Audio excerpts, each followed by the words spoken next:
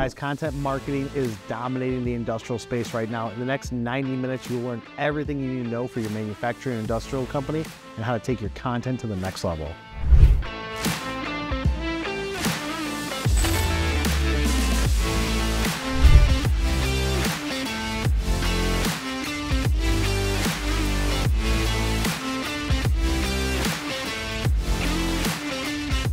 Running a YouTube channel is not as simple as just uploading videos. In this video, I'm going to show you the secrets on how we do it for our channel and for our industrial clients.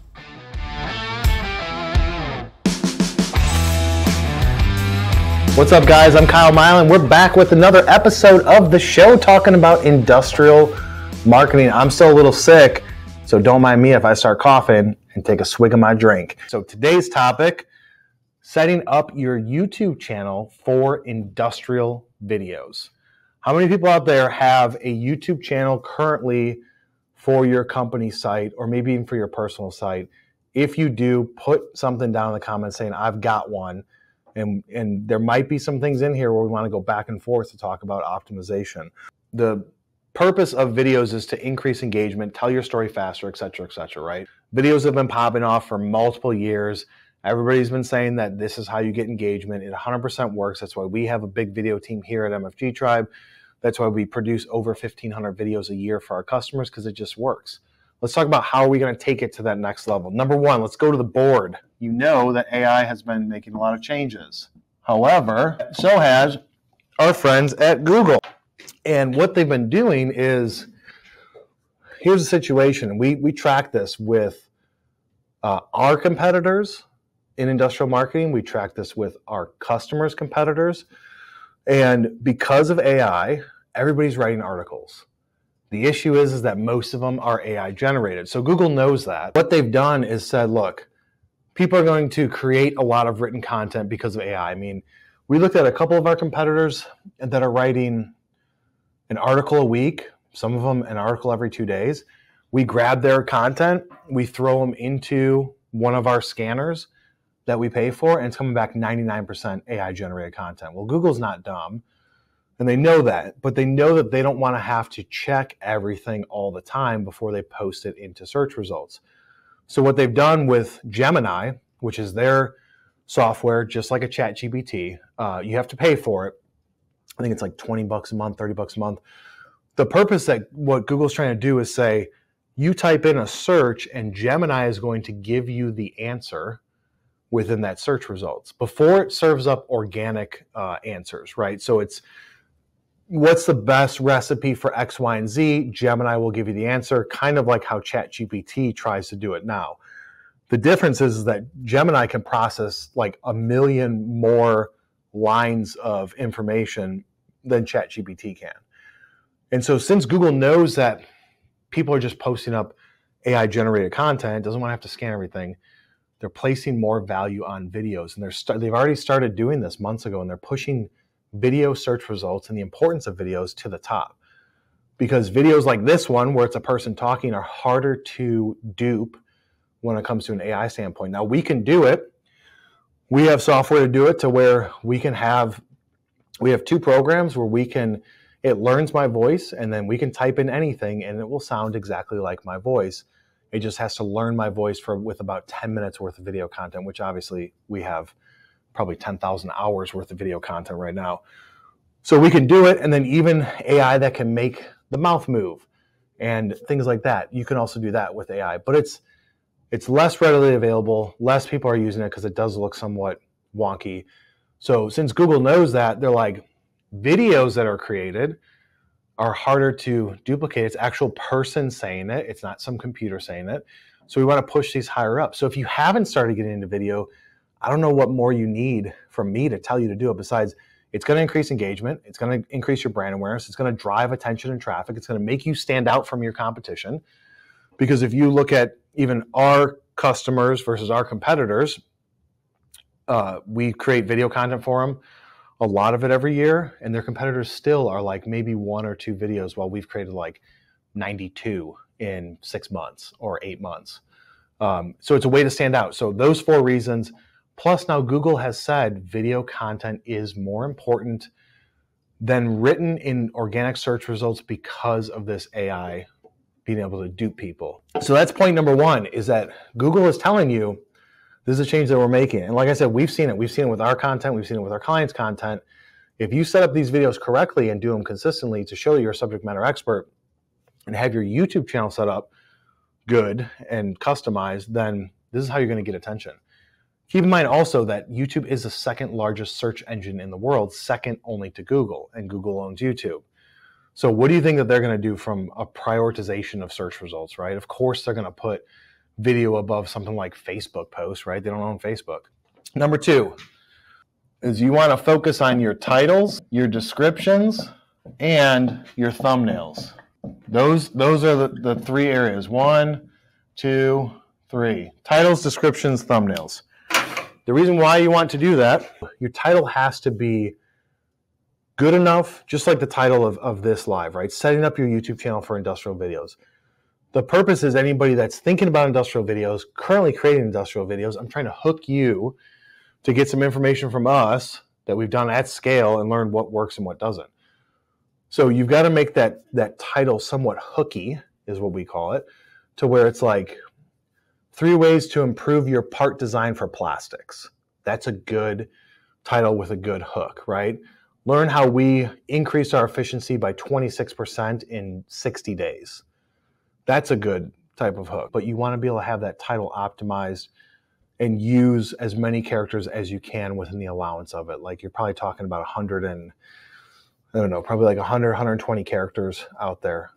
Your description should be indexed with chapters, right? Google made that, or YouTube made that clear months ago, probably like 12 months ago, that they want to see chapters. So you're like, chapter 1 is this, timestamp, etc. Makes it easy for people to click through. If it's easy for people to click through, then YouTube's going to promote it more, etc., etc. But your description should not just be like a sentence. You should use at least 300 words, 400 words to it.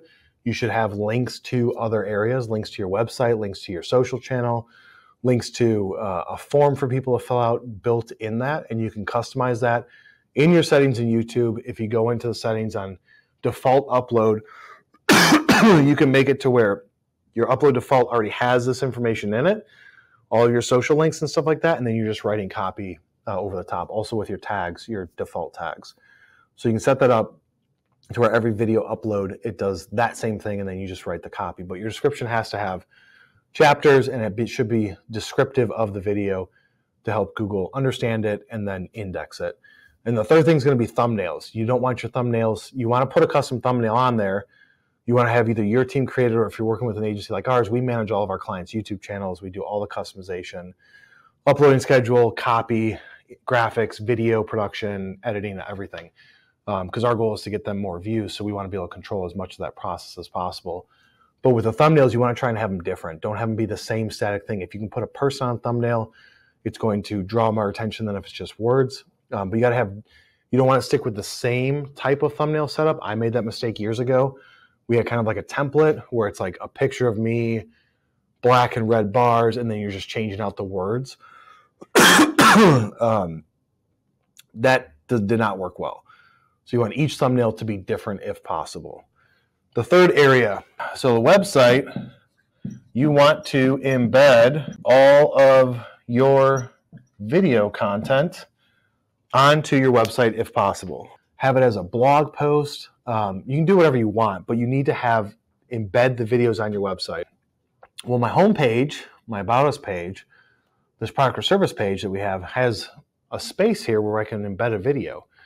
Make a video specifically for that page and embed it there. The reason why you want to do this is 2 reasons. Number 1, if it's embedded, the plays are going to count towards your YouTube plays natively. Number 2, you've already got traffic going to your website every single month, so may as well capitalize on that and get them to view a video of yours, something new you created, and it could be something where they weren't engaging with you before, but now that they've seen this video, they're like, oh, dude, I want to engage with that.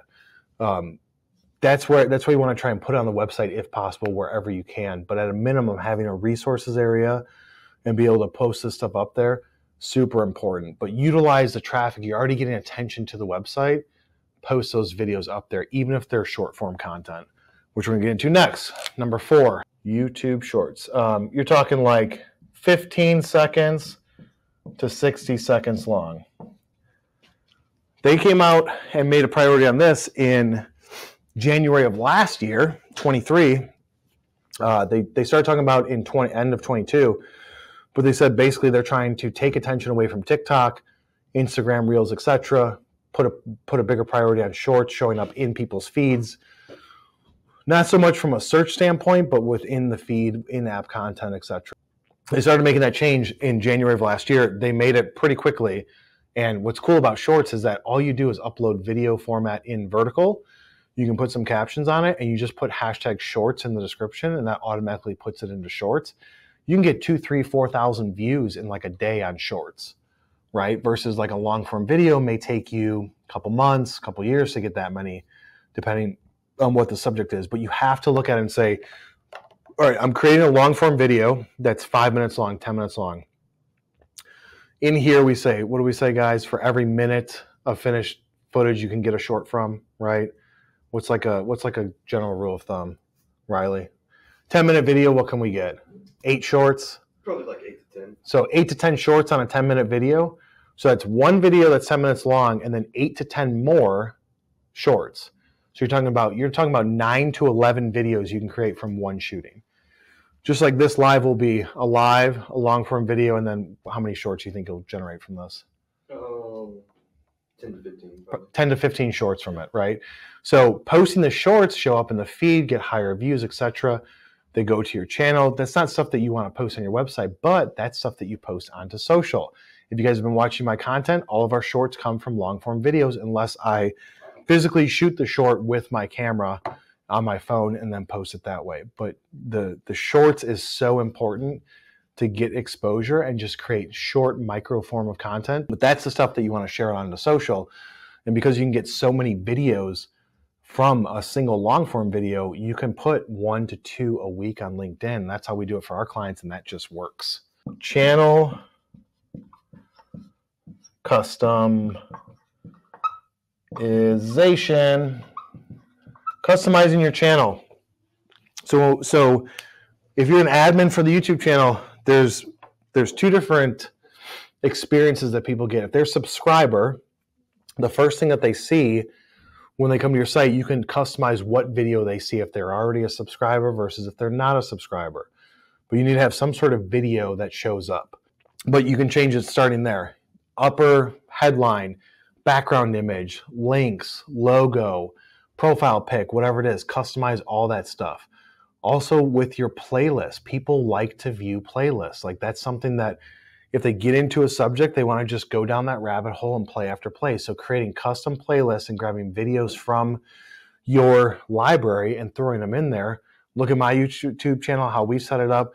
We've done it for clients too, where if it's like a series about this technology, this product, this industry, right? If you can have playlists based on industry, you can have playlists based on verticals that you're serving. You can have playlists based on technology. If you're a machine shop or something like that, CNC milling videos, lathe videos, Swiss screw machine video. Like you can have like gear cutting videos. You can have playlists all under that. So that when somebody does see it, they can be like, ooh, I want to watch more of that.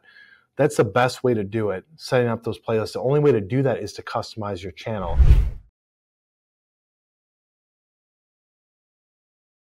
If you guys are in industrial marketing, you've been struggling with what is your strategy for paid advertising? Does it actually work in my industry and for my company?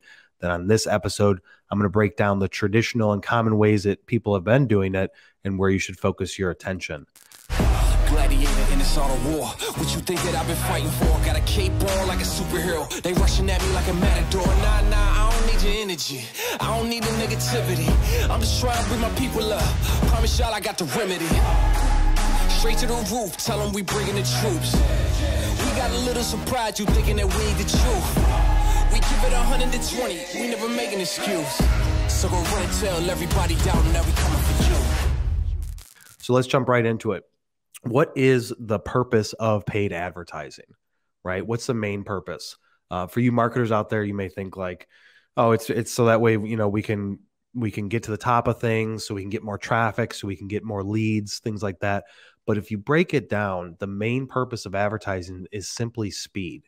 You simply want to do something faster. So you're doing things, they're not working as well as you'd hope that they'd work. They're not moving quick enough. So you're like, you know what, screw it. I'm going to throw some dollars at it. I'm going to run some paid ads and get that traffic in as fast as possible, which is great. And I 100% agree with you. Paid advertising, the focus behind it is the speed.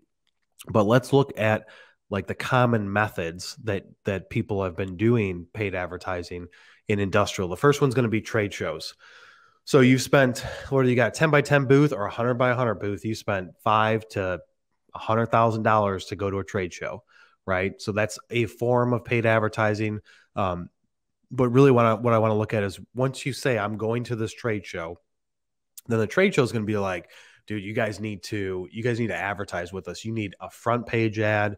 You need a full page ad in the show program. You need pre-show marketing campaigns. We want to put you at the bottom of our email list and our distribution and banners outside and all that stuff. But does it actually work? In my experience, in the last 6 years of owning MFG Tribe, the industrial marketing agency, and even before that, when I was directly in your guys' shoes doing what you do, I've never really seen it work all that well. Now, do trade shows work? Yes, to a certain degree, right? If you're really bullish against trade shows and you really monitor exactly dollar for dollar that you've spent, can you say it was worth it? A lot of times, yes. If you're doing 1 or 2 trade shows, but people are doing 6, 8, 10 trade shows, it's usually not worth it. Where the trade show wants to make money is they got you on the booth and they got you at the show. Where they want to make their money is on that additional things. So it's like the upsell opportunities. When people get a show program, what do they typically do with it? Are they flipping through the show program saying, oh, who do I want to visit at this show? Who's at the show? No, they're not. They've already got their plan. They know who they're going to see if there's somebody specific. They know who's going to be there. They've gotten emails ahead of time. They've looked at the exhibitor list. They know where people are. They look at the map. And that's pretty much all that people are interested in when they're going to a trade shows. And then they walk the show. They're not flipping through the show program saying, oh, look at this nice full page ad that company probably spent $3,500 on to be in the show program. I'm going to go and visit them because I had no idea who they are, what they do, but now they've piqued my interest and I want to go and visit them. That usually does not happen. It's a complete, in my opinion, waste of money to spend money on that. When you are going to a trade show, the area to spend the money on is going to be the list of attendees and going after specific people and saying, I want to purchase this list from you of 2,000 people, 1,000 people, 500 people. I want to purchase a list of their contact name, title, where they work at, what's their email address and phone number if possible. And then usually they say, what are they interested in at this trade show? And then check those boxes. You want to pay for something like that. And that will be a lot cheaper than going after a show program ad spot. So the next common thing that we're going to look at is media purchasing. So media from the standpoint, traditional industrial marketing, manufacturing marketing guys, when I talk about media, they're talking about magazines.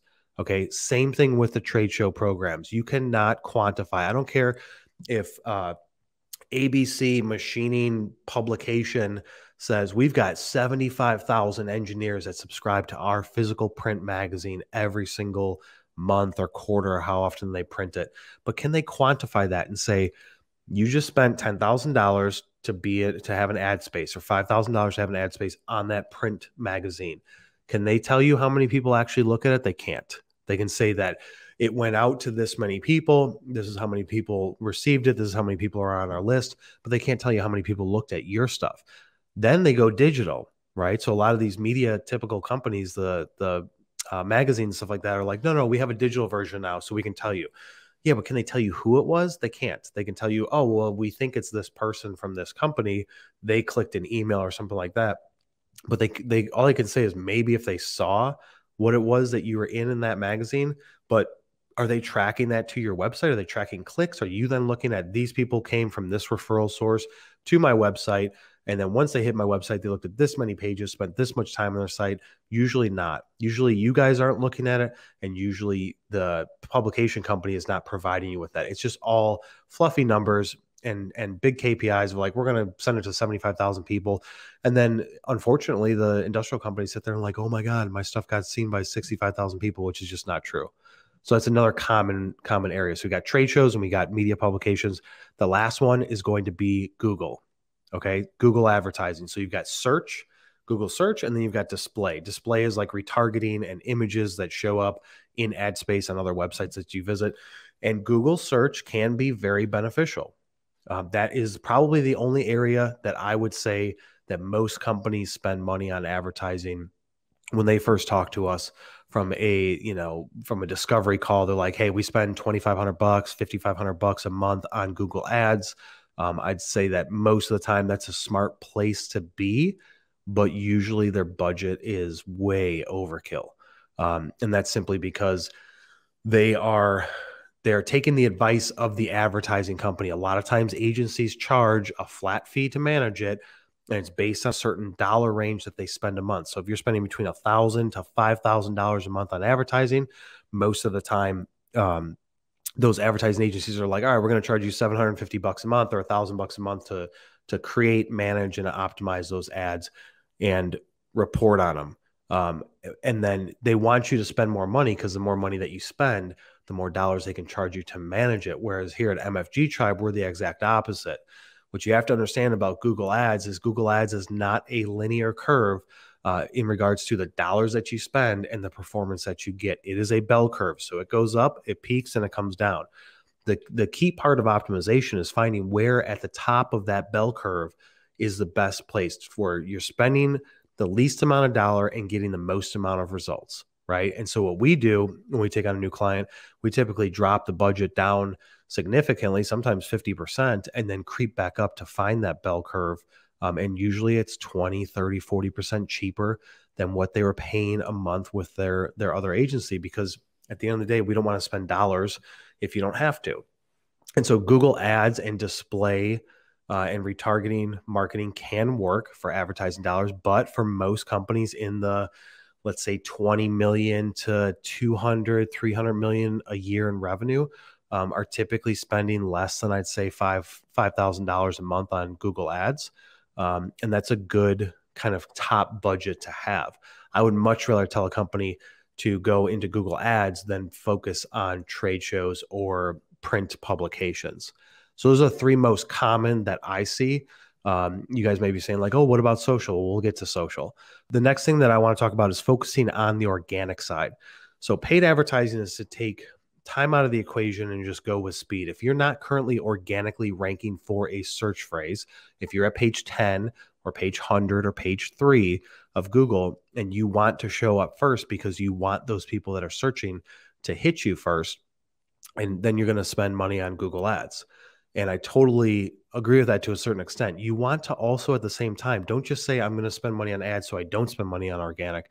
You want to focus as much, if not more, attention on organic side of optimizing your on-page SEO, focusing on off-page SEO, focusing on making sure that your themes and keywords and phrases that you're going after are a good fit, and then tracking and monitoring that on a weekly, daily, monthly basis is the important part, because that's a long-term play. If you want to go after a keyword that has somewhat difficult, let's say medium difficultiness to rank high for, you want to start today to get the results in 30, 60, 90 days from now. In this industry, there's not 50,000 people searching a month for what it is that you do, for the most part, unless you're in like 3D printing and 3D type space, there's higher search volumes. But for the most part, you're looking at less than a couple of thousand searches a month. So you've got a lot of people going after that. But most people aren't paying attention to it. They're like, I'm not going to focus on organic. I'm just going to do paid ads. But you got to focus on organic, if not as much, then more, to get that ball rolling. We've got tons of videos on the YouTube channel talking about how to optimize for on-page SEO. What are the most important things to look at? Those are great resources. Go over to my channel and check those out to dive deeper into the SEO side. So what is the strategic campaign that I would personally recommend? So I would say first and foremost, you have to be focusing on organic. And guys, just a reminder, leave your comments and questions and things like that in the comment box so that way we can get to them once we're done with this segment and answer anything you guys have, whether it's industrial marketing, sales, technical sales, business, whatever. So the first thing you're going to look at is you want to focus on the organic side with your on-page SEO and focus on the organic reach. And organic doesn't just mean Google. Organic also means on social, LinkedIn, posting 5 days a week on your company page, teaching your employees how to build out and grow their network, and pushing the brand out there as much as possible, because all that is free. Now, if you're paying an agency like MFG Tribe to do it for you, it's obviously not free, but it's minimal when it comes to compared to the amount of money that you can waste on advertising. So if the base foundation fundamentals are we're already doing organic, we're already pushing organic SEO and organic on social, then you're going to want to spend some money on Google from a search standpoint. And what I would do is I would start with like $700 to maybe $1,000 and be extremely strategic and bullish against any sort of broad phrase match and broad keyword match. You want to only focus on a very strategic targeted group of people. You want to have things in place with geography restrictions. You do not, the thing with Google search is you don't know the intent behind why the person is searching. So if you don't know why they're searching, you may think, oh, they're searching, a machine shop near me because they want to hire a machine shop near me. They're not. They could be doing research. They could be doing competitive stuff. They could be looking to sell you something. There's a million different reasons why somebody could be Google searching something, and you don't want to just pigeonhole yourself and say, I know that they're searching for my business, so I want to show up for that all the time. Because most of the time, the money that you waste on Google search campaigns is far exceeds the money that you're actually spending that's bringing in quality resources. So you want to do a strategic campaign. Like I said, I'd say no more than $1,000. You can even start with like $200, $300, and be very specific on the phrases and the searches.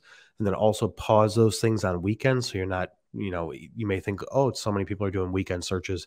I would pause those to start with until you can prove it with data to say that the people coming on the weekend are actually quality things. And so once you start that campaign, you need to look at your Google Analytics, which is tied to your website. And as long as your Google Ads campaign is tied to your Google Analytics account and it's linked, then you can see I spent this much money, this many people clicked it, they came to my website, what percentage of people bounced? Because a lot of times it's like 95%, 92%, 98% of people bounce, which means they came to your website and then left right away. That's just a complete waste of money then. So you want to focus on high quality traffic. You want to below 90%. You want to below 80%. You want to have the click-through rate and the conversion rate over 2, 3, 4, 5%, because that means that you're getting the right people. And then you want to talk to your sales team and say, guys, are you getting, like, I've seen these leads come through. You talk to them, these good quality leads. Yes, they are, or no, they're not. And then adjust and adapt. So you can definitely do Google search. Retargeting is cheap. Retargeting is basically taking traffic that comes to your site. Once they leave your site, you set up criteria saying they've seen these many pages or they've spent this much time on my website. Then when they go to other websites, they're going to see this graphic of ours or this display ad that says like ABC company, best in the world in this, or a logo of your company with a link to your website. They're going to see that on the Google search display partner network. And no matter where they go on the internet, there's always spots for ads, and they will see that. And that's basically just trying to remind them, hey, you were here.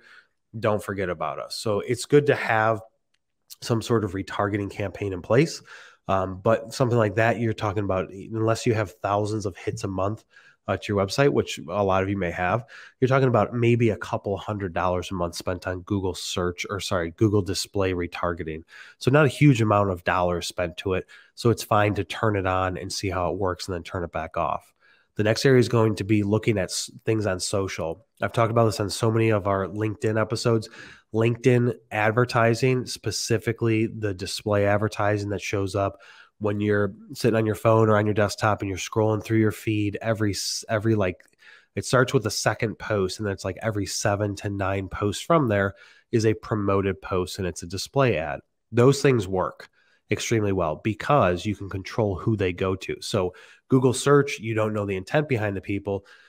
On LinkedIn, they're not searching for you. You're just showing something that's relevant to entice them to click. LinkedIn advertising is better than Google from that standpoint, because you can control the creative, you can control where they go to, and you can also control who sees it.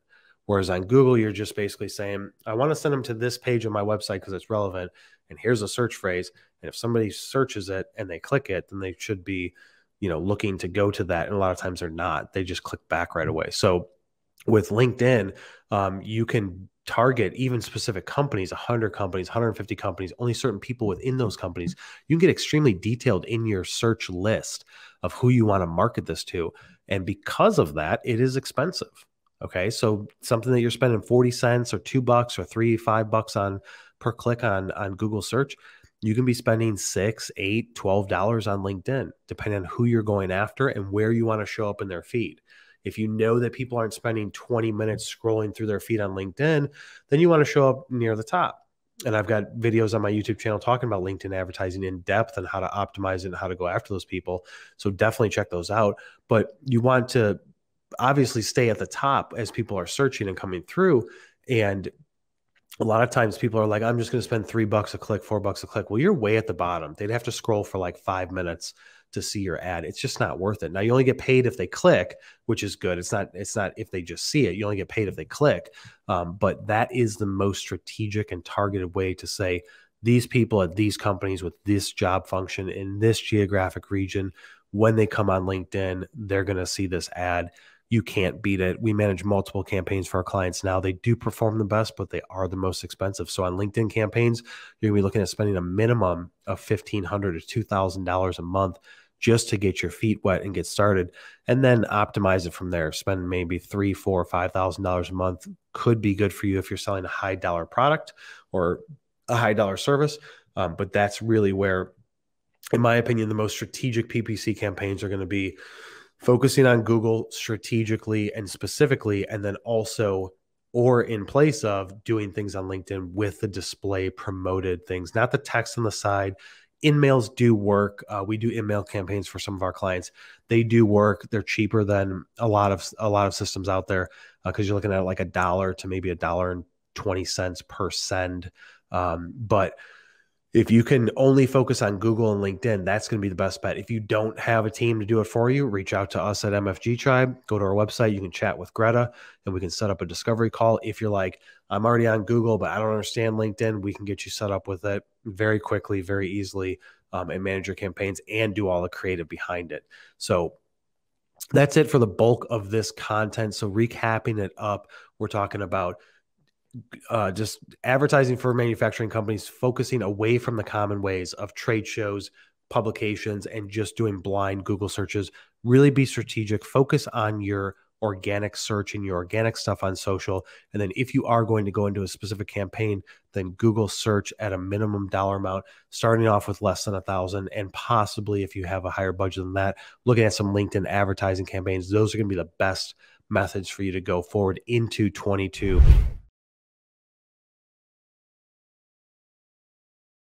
All right, guys, we're back. Let's go through these comments. I went for 45 minutes talking. That's a lot. So I need a break from it. All right, Riley, hit us with some of these comments. All right, so we actually had a comment before the live even started. This was at 9 a.m., so they were in early. Chris Carrington asked, what automated tool are you using for LinkedIn? Oh, Chris, you got to sign up for that webinar we're having next week if you want that. I will send you an invite to it. I can't share all the secrets, man. You got to sign up for that webinar, and I will give it all away, and I'll even show you how to use it. Cool. And then we also have a couple people. Carl Albert wants to learn how to do lives, thinks it's a great idea. Tim Callahan wants to learn to do some lives as well, so maybe that's something we can do separate. Okay. Could be interesting. All right, we can do that. Tim Drinkwater asks, he's got a few questions actually. He asks, how far out are you scheduling and planning your lives? Great question, Tim. Fortunately for me, I've got a team here that does it, but what we did was we created a spreadsheet of topics. We used AI, ChatGPT. Hey, here's a subject, create some topics that would create engaging content, et cetera, for social media lives. Came back with this big long list. We pasted that into a Google Sheet.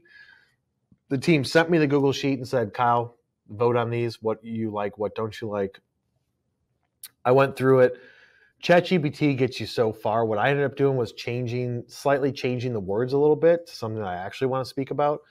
And what I did was I booked out probably 8 weeks of lives, just in about 10 minutes of going through that list.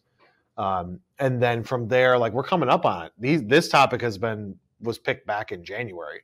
I think we're booked through March. And so at some point in the next week, this week maybe, my team's going to be like, you need to do it like today or tomorrow. I need to pick another 8, 10, as many topics as I can, 4, 6, 8, just plan it out. That way we can schedule the live. Our graphics team can schedule the graphic. we can talk about topics, like all that stuff. So usually, but how I used to do it was like the week before. I'd be like, what do you want? They'd be like, what do you want to do next week's live? Let me think. I want to do this. And I would just spitball it. Got another one from Mr. Tim. Is one live a month enough to gain traction? Yes. I think that one live a month is enough to gain traction.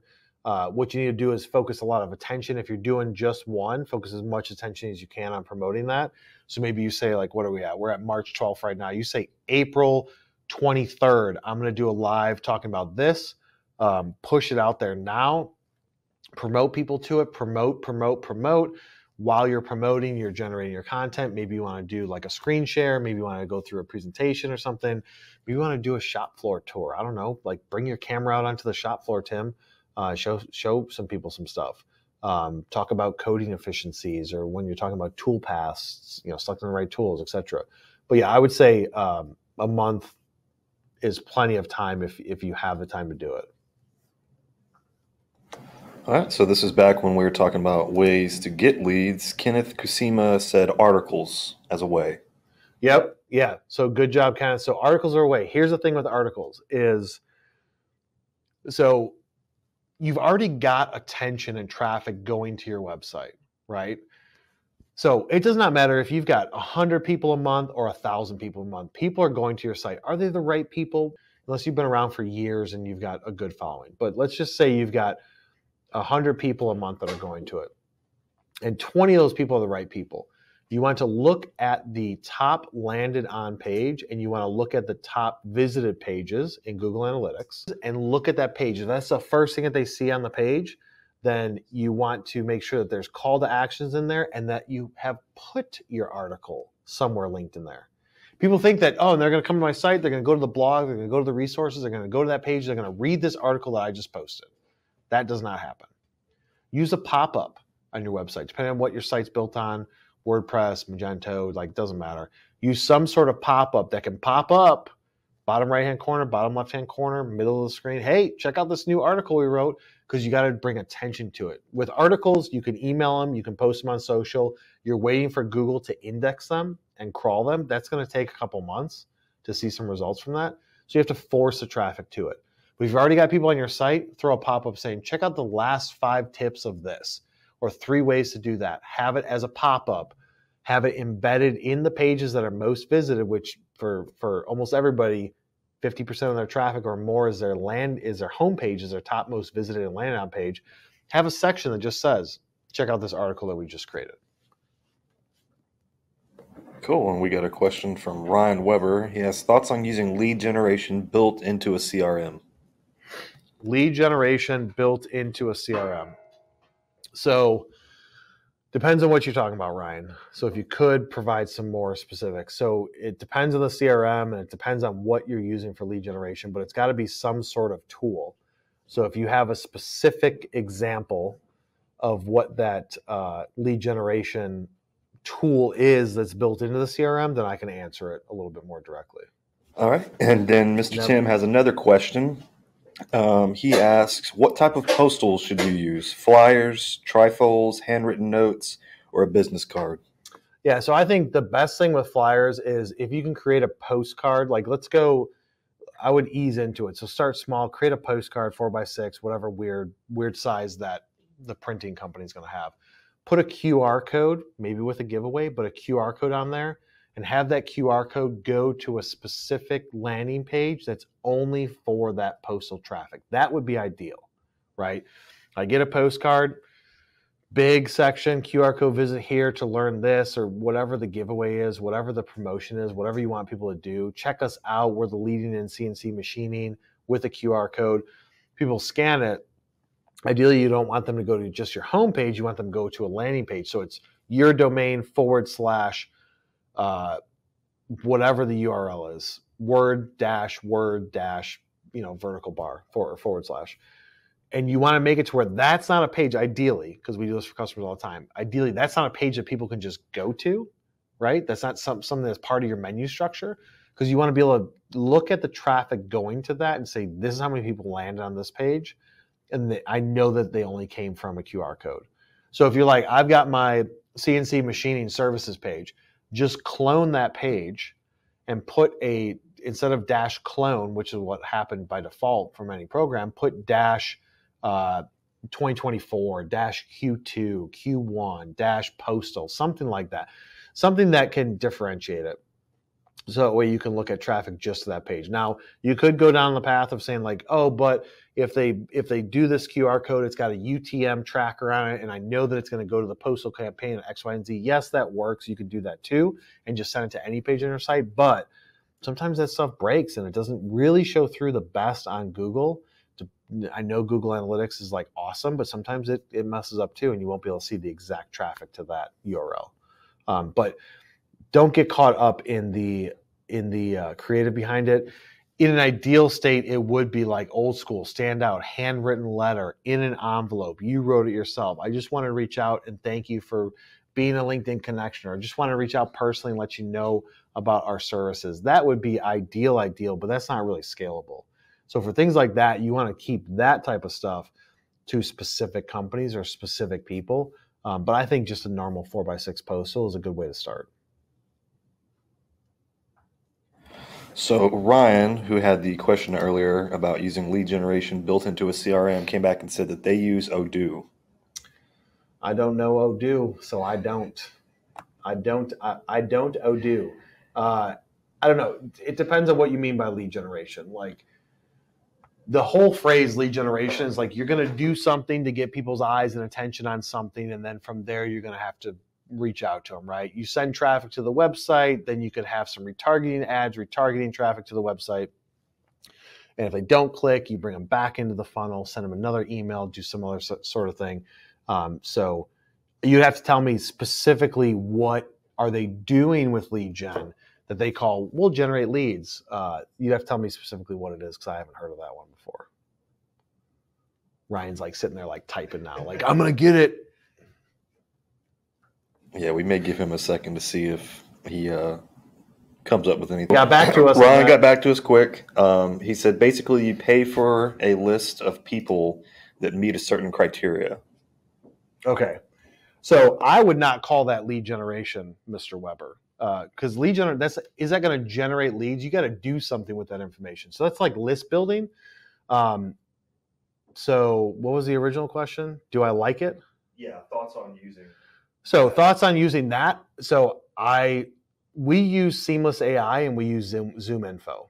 That's what we use. I don't use any other tools. I don't use any other third parties. I don't use people that are like list building services that are like, hey, we'll give it to you for a penny a contact. We'll build a list for you. I don't like that because I don't trust what they're searching, right? So I want to have complete control. I want to do a search and look at the results. I want to see, is this the right fit? Yes, it is. Let's go and export the contacts, backfill it with the person's contact information. That's kind of step one. Step two, from an automation standpoint, some of the things that we do here in this office with automation would probably blow most of your guys' minds as far as like, do we have to click and go into something and select it and bulk export and then download it and import it and do all that stuff? We used to, we don't anymore because we built automation for it. So things like trade shows, right? There's NPE, IME West, FabTech. There's all these trade shows, D2P shows, all this stuff, right? Exhibitor lists are out there. And it's like, okay, I'm going to pay somebody like I did this last year. I'm going to pay somebody in the Philippines or I'm going to pay somebody in India $2, $3, $4, $5 an hour. And they're going to farm a list for me. They're going to go to this association. They're going to go to this thing. They're going to build a list by copying, pasting into a spreadsheet. And then from there, they're going to go and find people's contact information through the web. I used to pay that like a decent amount of money a month. I mean, I'm talking probably like over $1,000 a month to build these lists for us to market to. And you're probably thinking like, Kyle, you spend so much with Zoom Info, just use bulk credits. Yeah, if I don't have to use the credits that I paid for, I prefer not to use them for other things. Now that's all automated. We built some code. We have some connections. We use some tools that we have subscriptions to. 2 clicks, bam, list is pulled into Seamless AI or Zoom Info. Those contact people are then grabbed, all their information, then seamlessly imported into HubSpot From HubSpot, it gets put on a list. From that list, it goes into a sequence. From that sequence, stuff gets sent out. That is all automated now. So I like to be in control because I don't trust other people's lists. So if you can build your own list in there and get the contact information, yeah, 100% use it. The quality, the accuracy of it, that's up to you to decide by testing it. Send an email, see how many bounces you get, no responses, they no longer work here. Look at the person's contact information, their name, look them up on LinkedIn, do they still even work there? That's going to come down to an accuracy standpoint. But if you think that company-wise it's good, like you're getting good information, then it could be worth it, right? I would have to look at the tool to see. But if you look at reviews, everybody's going to be like, oh my God, it's the best. I use two, Seamless AI and Zoom Info. That is it. I know that there's hundreds of other tools. Lucia is good. But Lucia is limited, right? Lucia, you spend $50 a month. It's a little sidebar thing. Go on LinkedIn, find somebody, click it in Lucia, pull up their contact information. But for $50 a month, you get 50 contacts. Well, I'm hungry. 50 contacts is not going to do anything for me. Like I want 5,000 a month. I want 7,000 a month. I want to go after everybody. I look at my goal, my vision is to be the largest and most dangerously aggressive and best industrial sales and marketing agency in the world. Not in Texas, not in the Midwest, not in the Southeast, not in the United States, in the world. I want to be known as the biggest and the best and the legendary company. In order to do that, I need to touch a lot of people. And 50 contacts a month isn't going to get me there. So Lucia is good, Hunter.io is good, Apollo people use, lots of different tools.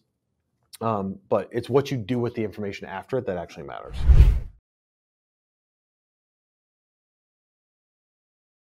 If you're a content marketer, don't make anything else until after you watch this video. Today we're going to be talking about what most content marketers get wrong. And so if you're a content marketer, we produce a ton of content, right? Like for our clients and for ourselves on my brand, the company brand, and all of our clients' brands in the industrial space. So we've got a lot of data to support why we do things the way we do it. We also see and get back-end access into a lot of client-side stuff where other people have worked on it. So we get to see some mistakes that were made and whatnot. So we're all about helping people, educating them, giving you some tools that you can use literally today. In every piece of content we produce, the goal is, can I provide value to you today? All right, so the first thing is the purpose. So what content marketers typically get wrong is starting with the purpose. What is the purpose behind why you're creating that piece of content? And oftentimes people are doing it for the wrong reasons. They're doing it to get something in return. So I get it from a company standpoint. You have to create a piece of content because ideally you want somebody to see it, increase your brand, and then that turns into revenue. But don't solely do it for that reason. Go into it from a standpoint of, I'm trying to educate somebody. I'm trying to help somebody out with something. So I'm creating this piece of content to provide them value first, and I'm not going to ask for anything in return. If something in return comes from it, that would be an ideal state, right? You help somebody out, you educated them, you taught them something, you entertain them for a period of time, and maybe in return, they subscribe to your content, maybe they go to your website, buy a piece of your equipment, use your services. That is a great end goal, but if that's the only reason why you're doing it, then you're putting the vibe out there that it's somewhat one-sided, and I can promise you that you will see less return. It'll be a diminishing return on if that's your sole goal. Here at MFG Tribe and on my personal brand, we produce so much content to help people. If something comes back from that and it ends up being a client, or somebody sees something and I said something to help them and they end up being a client of ours in some capacity down the road, then great. But we're not doing it strictly for that reason. But I can tell you that if you go into it from the standpoint of, I just want to provide value to you first before I could even ask for anything in return, ask for your attention, ask for you to share it with somebody that you know, I want to provide value first, then you will see a massive return on that investment. Just putting that out there, you will get results from it. So starting with the purpose, diving in deeper of it, what is the purpose of that specific video? So you're going at it from a standpoint of, I want to educate, entertain, or help somebody with something.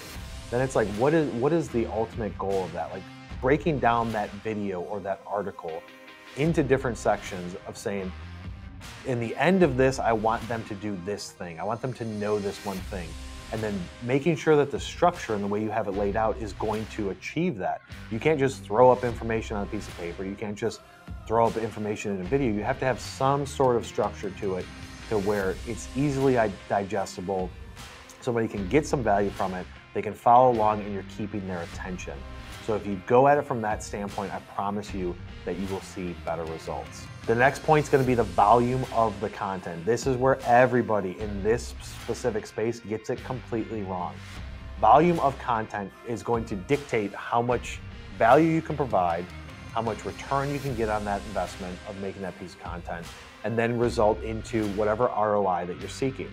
Too often people think that if I post one time a week on LinkedIn, or if I create one video a month, then they look at the results of that one piece of content, or maybe it's 5, and they're judging the results based on that and saying this doesn't work, this method, this strategy doesn't work, then it's a false sense of saying that it doesn't work because you have not given it the amount of volume that you need to get it to work, right? So great strategy, great idea, but the execution is where it failed. You have to be creating a significant amount of volume. And the main reason for this is that everybody that you're trying to produce content for is very busy. And if they're very busy, there's a lot of distractions. And if there's distractions, that's basically noise. Does not matter the platform, does not matter if it's the phone, email, social media, YouTube. There's a lot of things going at them from the standpoint of watch me, read this.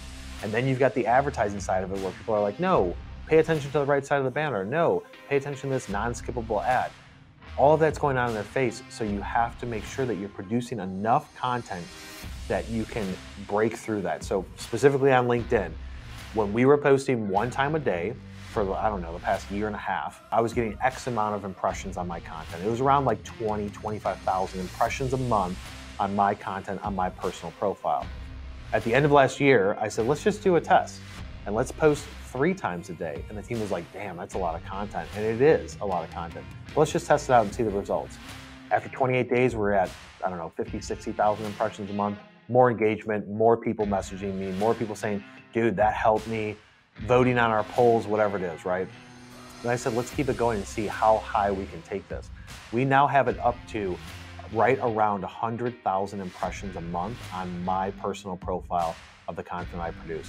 Now, that may not seem a lot to like a lot of bigger brands that have more followers that are getting more engagement. That would probably be true. But going from 20 to 100 in 30 to 60 days is pretty massive. And the only variable that we change is the quantity of posts per day. Now, you may be thinking, dude, 3 posts a day is ridiculous.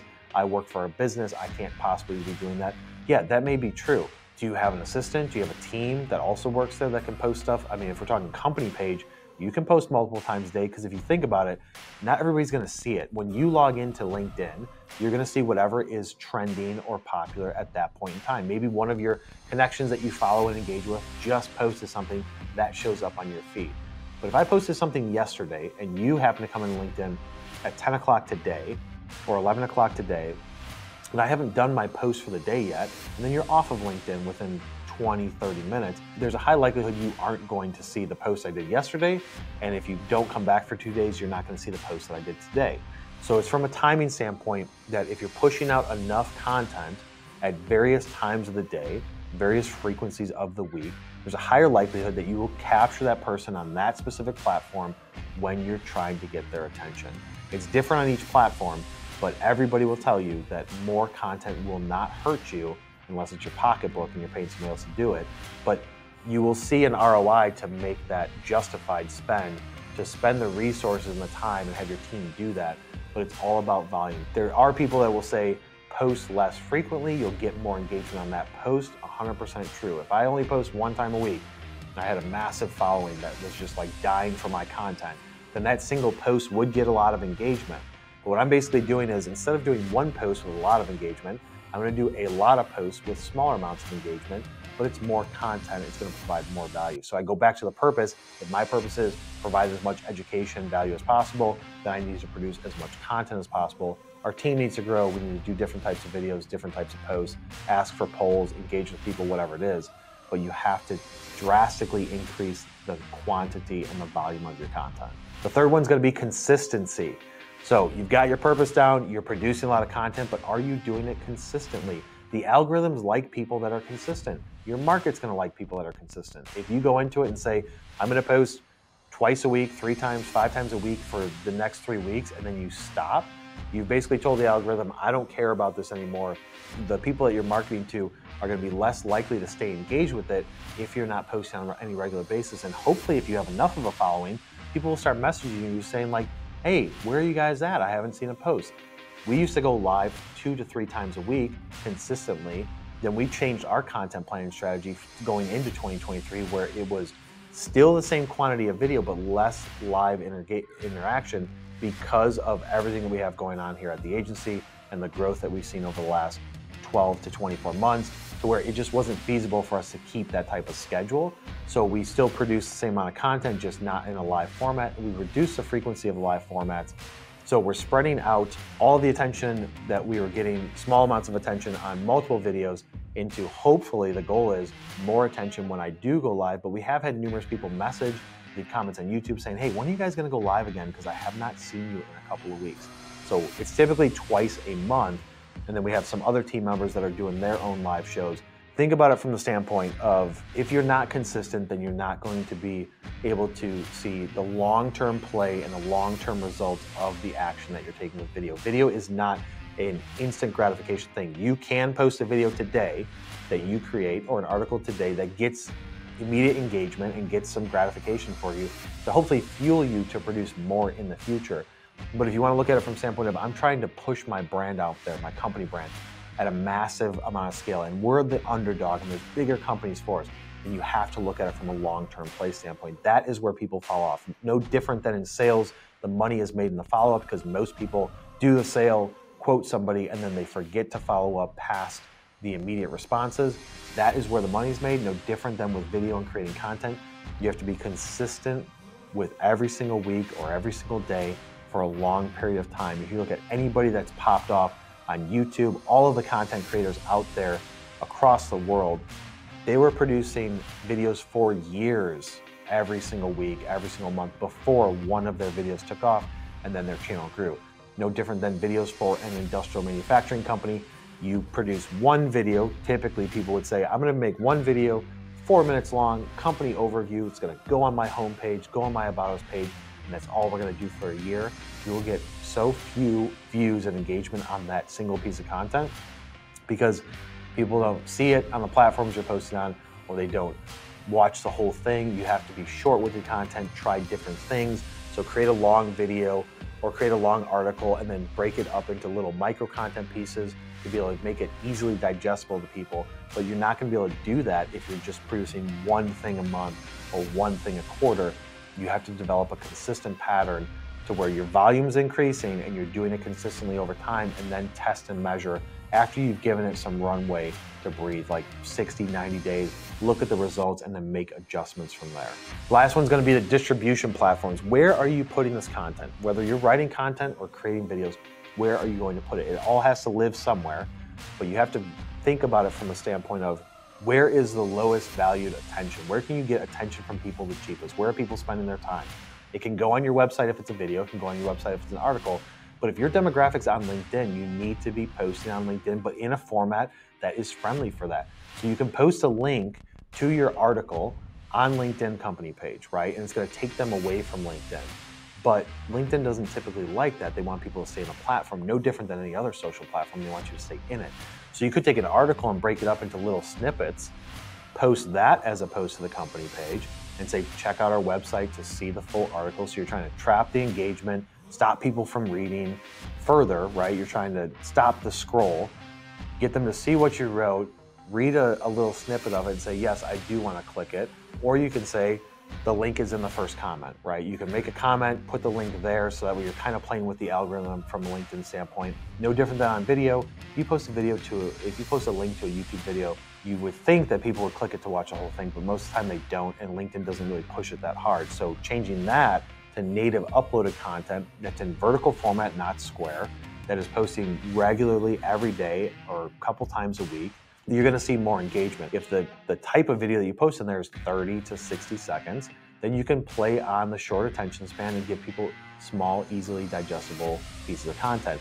That can go on LinkedIn, upload as a native post, and that can go up to YouTube Shorts, because YouTube's promoting Shorts a lot so far this year, because they're trying to compete with TikTok. You can take that to TikTok if you're a personal brand. You would wanna also put the long form content in video. You would wanna put the long form content link embedded onto your website, multiple different pages. You can create a video library on your website, no different than a blog, but just for videos, where you list out in tiles all of your different long form videos. You can have a section on the right-hand side of your website where you're putting in some short content feeds. You can have every single page of your website where you're talking about a service or a product needs to have its own video. If you're talking about a product, have a video about that product, not just 3D rendering, animation, exploded views. I'm talking about explaining the value proposition, interviewing with clients, all of that, those strategies are built into one single video so somebody can click it.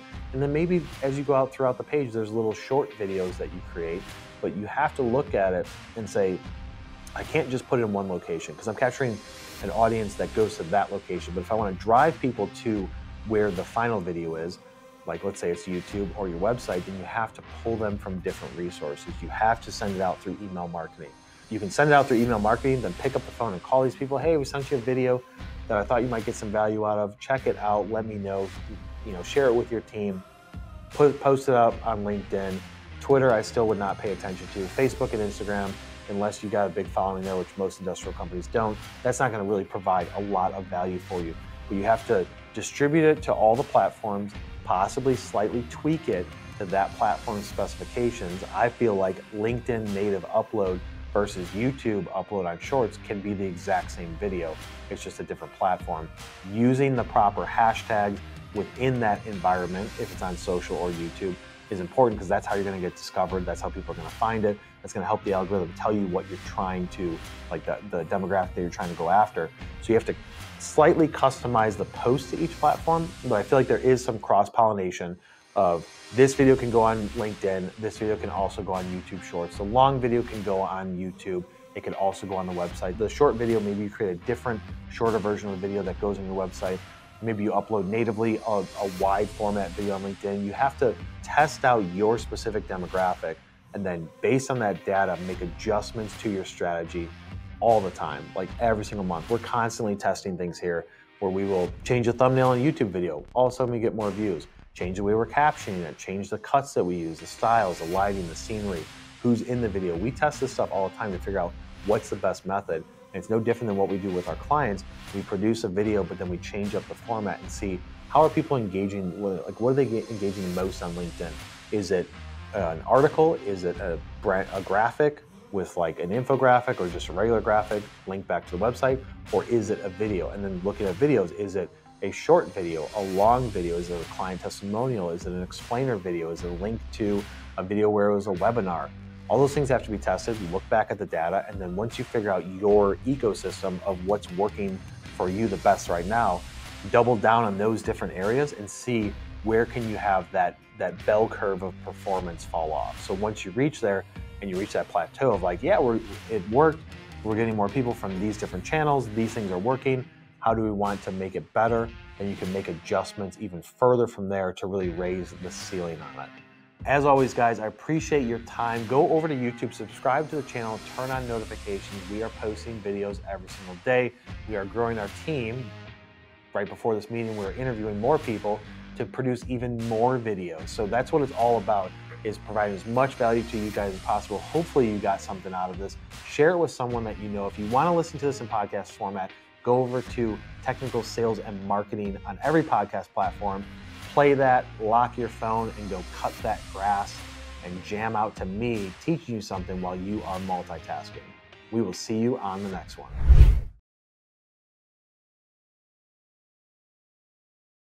If you're on the fence about making content, in this video, I interviewed Jordan Yates. She jumped right in and she is crushing it. She is a marketing engineer by day, and she has been taking on the content creation role on LinkedIn, going towards being an influencer, and we're going to dive into this conversation. So Jordan, tell me about what is it that you do?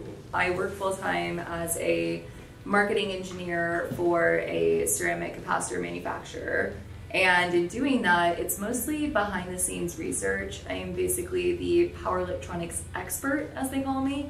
And I mean, keep the term expert relative. So I started there about a year ago, and I'll do things like research the applications for where our products will go, because they're very specialty. They're not just like jelly bean parts that can go in anything, because they're more expensive and more high reliability. So I basically look at schematics 90% of the time, and then do market research, overlap all that, and then I tell the team, hey, this is where our product should go, and then I'll train the salespeople on it. And that's important because our salespeople are not engineers, so this stuff isn't something they would just already know. But to be fair, it's not something regular engineers already know without like spending the time to look at it. So basically the internal resource for that. Then I have my own flip side of it. Yeah, so that's my engineering side, and then on the side of my, I guess, side hustle, if you will, I don't feel like it's full-fledged enough to call it a business. I would still consider it a hustle. I have started a company, I'm calling it Jordan Yates Marketing, just because I have a big presence on LinkedIn, and Jordan Yates is what was recognizable. So I had a different name that I used for my LLC at first, but it wasn't, like it didn't ring any bells, and I didn't want to grow that name because I wasn't necessarily trying to make a large business. I just more so enjoy making content. So what it is I'll create like what I tag as fun and relatable technical content, where a customer I have like right now is laying reels for an offshore wind farm, and they want me to showcase their capabilities. So I'll take what I know about the technical side and then try to make it more digestible for a non-technical audience, but also targeting the technical people they'd want to sell their services to.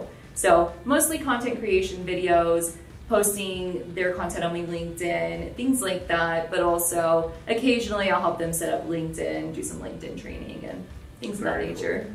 So your content creation journey, talk to me about the setting it up, where you're at, where you went from where you first started, because it's a pretty like large thing to just jump into, right? When you don't have a team to support you and things like that. So talk to me about when you first got started and where you're at today. Yeah, so gosh, it's been probably like a year and a half now.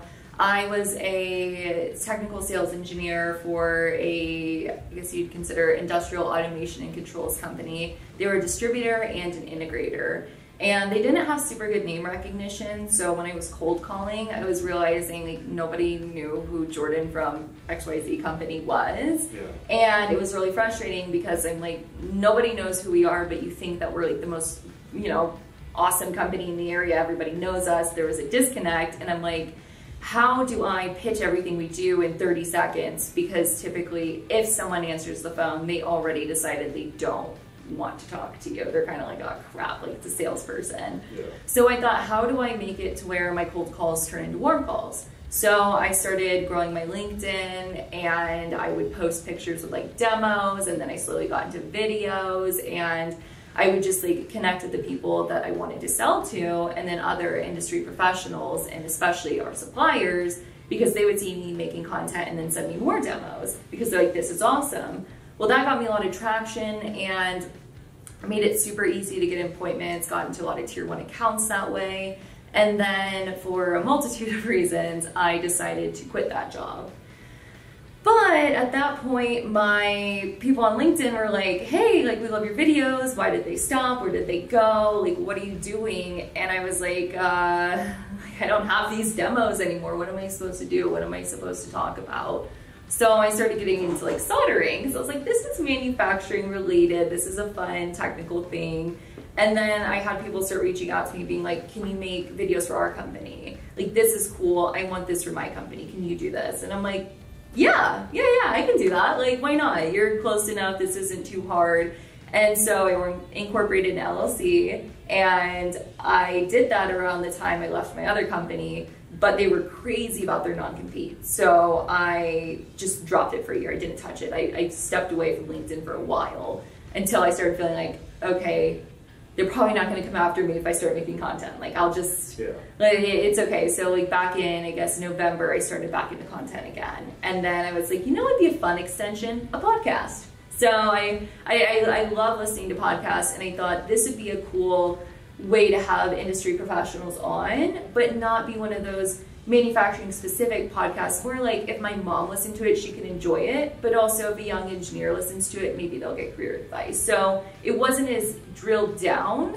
It was more the people side of all my technical stuff. So that's where I am now, and getting some customers and getting rolling and finally becoming, you know, I guess, what do they say, post revenue? Yeah. or whatever it is when you're not a $0 company anymore. Yeah, profitable. Yeah. Like you're essentially starting like a one girl agency to do it while you have a full-time job. Yes. Do you think that you would ever say, you know what, this is all I want to do? Like, do you love it that much already? Do you think, can you see yourself loving it that much?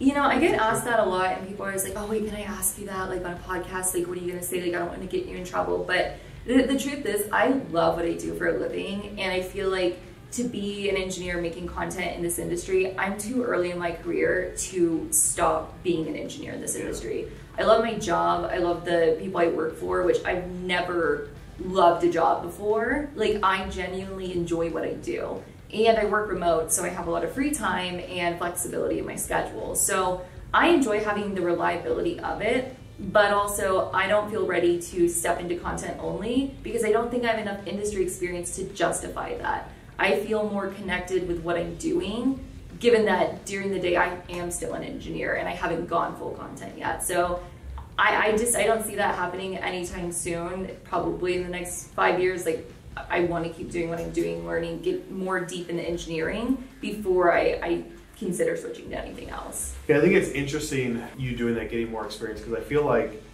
people these days, regardless of age, are like, as soon as they can do their own thing, they're like, yeah, I quit my job, I'm doing my own thing, and I'm going to make so much money.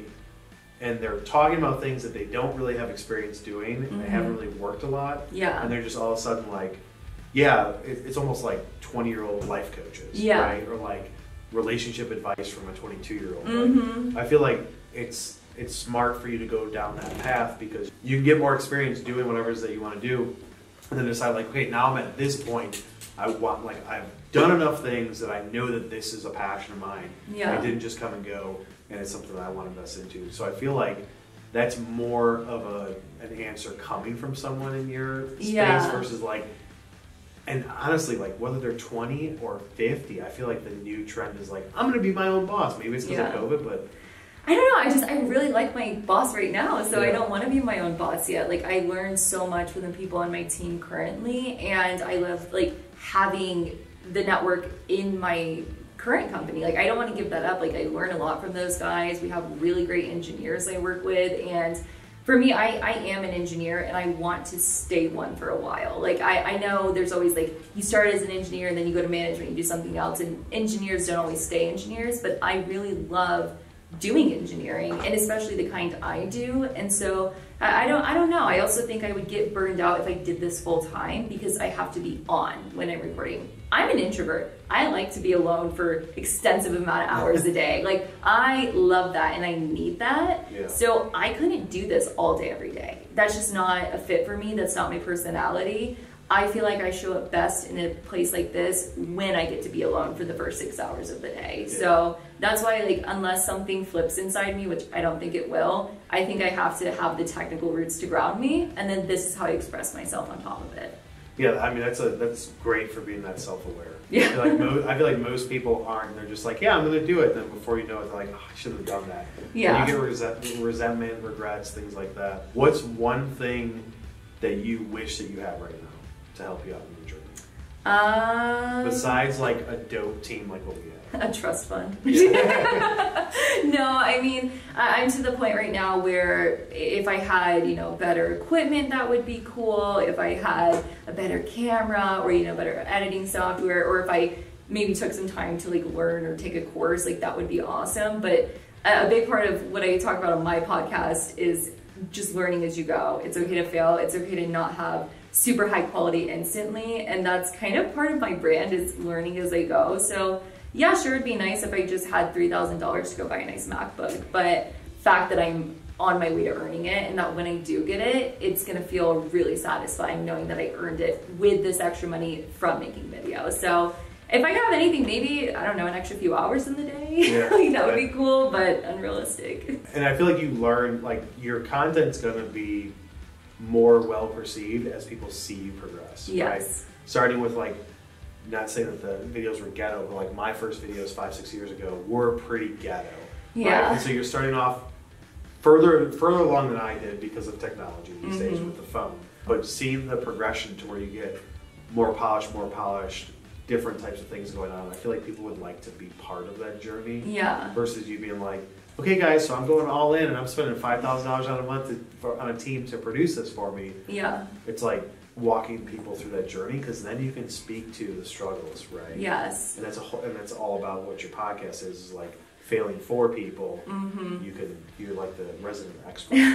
Yeah, and I like the idea of like you can do it too, and it's like, especially if companies don't have the budget or you're just an individual, it's like, okay, well look what I did for less than $200. Look what I did. This is how I spent no money on these steps of it. Like if you don't have the budget but you think you need to be in a digital space, like you can learn from me and what I've done, and I'll tell you what worked for me, what didn't. And I like having learned the hard way in that sense. Sure, there's some things that can make my life easier, and at some point I hope that I can find those, but it's just like you said, it's nice to learn as I go, but sometimes, I just get a little tired and I'm just like, I wish this could be a little bit easier. Yeah. What are 3 goals that you have this year? Personal or professional? Well, okay, so one that's a silly one is I hate the overlay that I use on my podcast. So I try to incorporate the colors from my podcast cover to the overlay I use for episodes.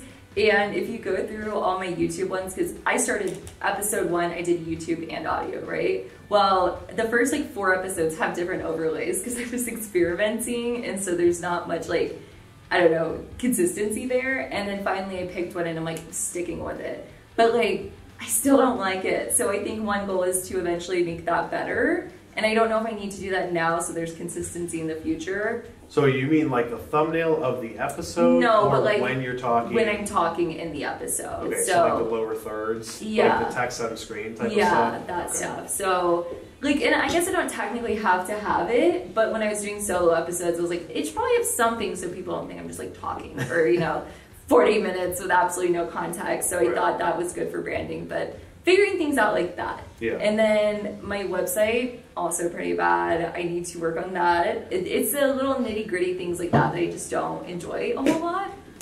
But I'm working on, so set aside time for that. And then, I don't know, get some cool higher paying customers would be awesome. I like the ones I worked with, but I would definitely like to keep expanding and growing and have a consistent stream of business with my side business. Because so far I haven't really marketed it yet. I've just been getting, requests organically. So I'd like to continue that and hopefully build a stream there, which I guess these were all very focused on my business, but I have a million other goals, but that we could go on forever. Yeah. So I mean, that's good that you at least have them top of mind, right? Yeah. That's why I asked that question, just to understand the mindset you're in and what you need immediately. Okay, so we can help you create a new overlay. you're gonna make your team do it. Yes. That would be cool. I feel like I'm on like a Oprah show right now. We'll give you an overlay. Yeah. We'll give you this. Yeah. My overlay's bad. Yeah.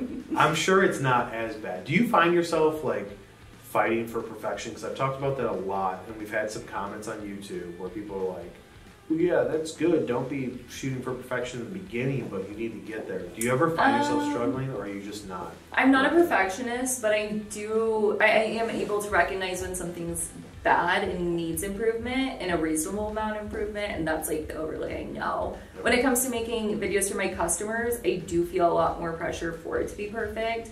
And so I'll send them like first drafts, and I won't spend too much time on the first draft just to like get a feel for what I actually should be improving and what speaks to them, rather than just like me obsessing over transitions and whatnot. So I'll say what looks good, what doesn't, and then I'll take that feedback and think, okay, this is what I need to like perfect or improve on, rather than thinking everything has to be perfect before the first draft. So first drafts are what I emphasize quite a bit, and then I work on, I guess, perfecting. But in my personal stuff, not so much. Yeah. I know I'll get better with time, but I don't obsess over perfection. Yeah, I feel like that could be a hindrance with people. And when it comes to the first draft, like we do this internally where we don't know. A lot of times we'll ask the clients, what are you looking for? What do you like, don't like? And they'll be like, well, I don't know. I'll know when I see it. And so if you spend too much time on that Rev 1, then you show it to them, they're like, oh my God, I love it, or oh my God, I hate it, change all this stuff. You're just wasting time, right? So it's like getting to the point where you're able to show somebody something to get constructive feedback so they can tell you what they like and don't like, and then working Rev 2 or Rev 3 if you have to go there to be closer to it and get that approval. Yeah, I feel like a lot of people in our industry on LinkedIn, they're like, oh my God, I gotta make a video. Yeah. And then they do like 17 takes and they're like, I still don't love it. Part of it's nerves, part of it's like they want it to be perfect. Even Nancy this morning made like, she was making a raw, I think she did it like 6 times. Yeah. And that's just because she's only made maybe 5 or 6 videos, but eventually she's just gonna be like, well, it's good enough, just throw it up there. Yeah, exactly. Because like, unless I'm making it for like some epic project that's like really going to be showcased, if it's just another podcast or just another episode or just another of your like daily content, it's like, it's going to get lost in the feed. It's going to be there and it's just going to be another thing.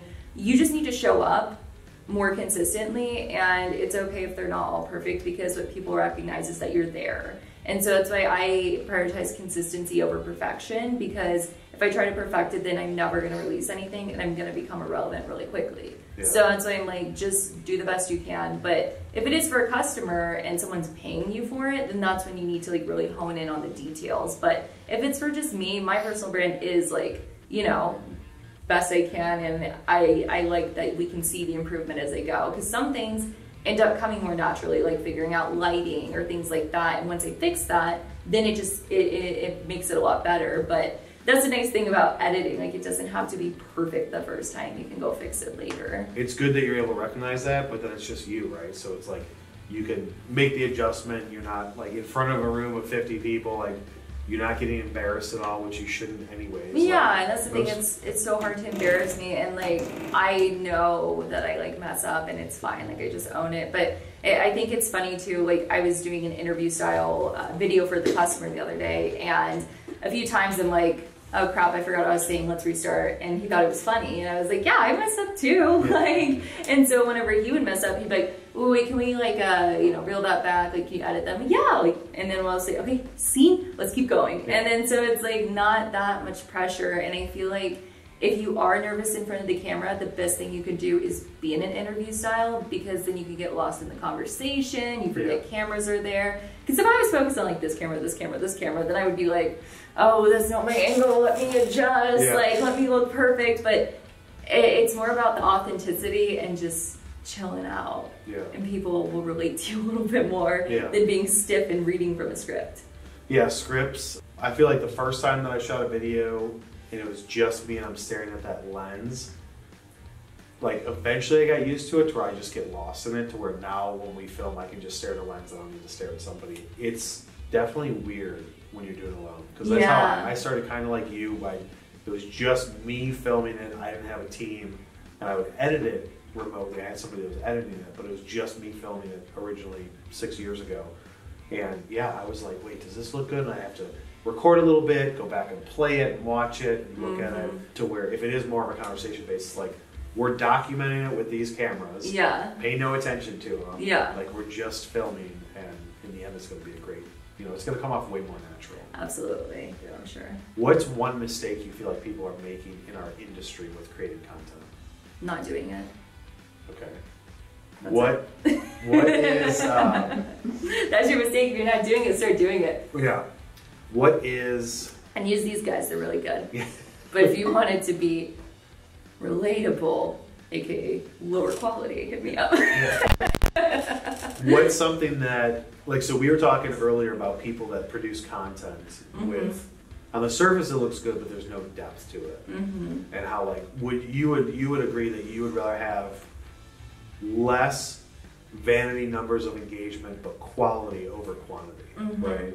Yeah, just because I know, like, we were joking around, like, in this industry, it's really easy to like put a pretty girl in front of the camera and you're like, oh, well, these engineers will like, they'll be so excited they'll want to watch it. But if you're going to do that and try to do the whole like angle of using someone attractive, then make sure they know what they're talking about, because I feel like you can hook them with that, you can get them to click on it, but how do you make them stay? Yeah. You have to have like meaningful things and like actual interesting technical concepts that you get into that are relatable to them.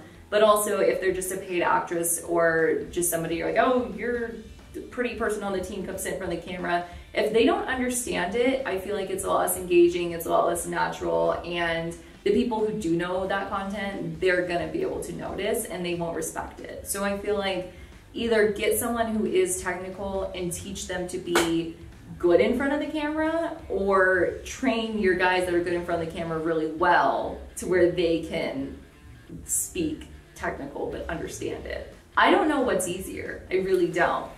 Yeah, I feel like if you have a base level like aptitude for technical things, like just in general, if people use a term, you're like, oh my God, I couldn't even know what that means. But if you can just remotely understand some technical subjects and are good in front of the camera, can hook people in with your words, I feel like you can learn the technical stuff faster at the surface level, right? Because I always tell people technical sales is 80% selling, 20% technical. You don't have to know everything. You have a team for that.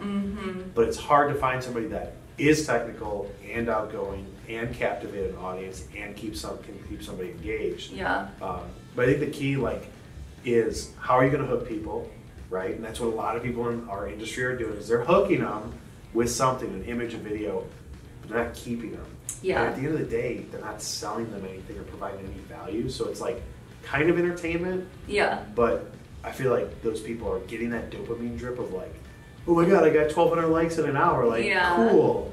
But if I'm their boss, I'm like, does it actually do anything translate to sales dollars or anything like brand awareness, sponsorship deals, sales dollars? Like, can you teach someone something in that video? Like, what are they getting out of it other than like looking at someone pretty? Because like, go on Instagram, you know, like you can do that there, and it's like, I don't know, technical content is a weird concept in that regard. Because like, if you are someone who's in sales and like you said, you don't need to fully understand it, as long as you're not presenting yourself as an expert and saying, you know, I know all these things and I'm the expert here and I'm talking about it. Like, be honest, you know, like, hey, I'm a sales guy, like I've gotten to learn this stuff recently, I'm new to it, I'm excited about it, I think it's cool, I want to tell you about it, rather than presenting yourself as an expert when you're not. So I think it's just like, be honest with where you're coming from, and then people will respect that more.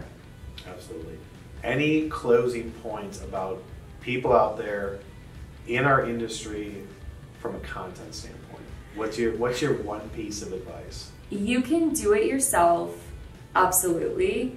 But if doing it yourself has become too overwhelming and you can't get out of your head, you can always pay someone to get you started, or you can pay someone and have them do it all the time. But you'll feel more empowered if you just get started. So rather it's taking the leap of faith with yourself or contracting someone out, get the ball rolling and learn as you go, and eventually you'll get the hang of it and you'll be a natural. All right. Well, guys, that's it with Jordan Yates coming in. You better check her out on LinkedIn, follow her, send her a connection request, and engage with all of her content. Thanks, guys, and thank you, Kyle. You're welcome.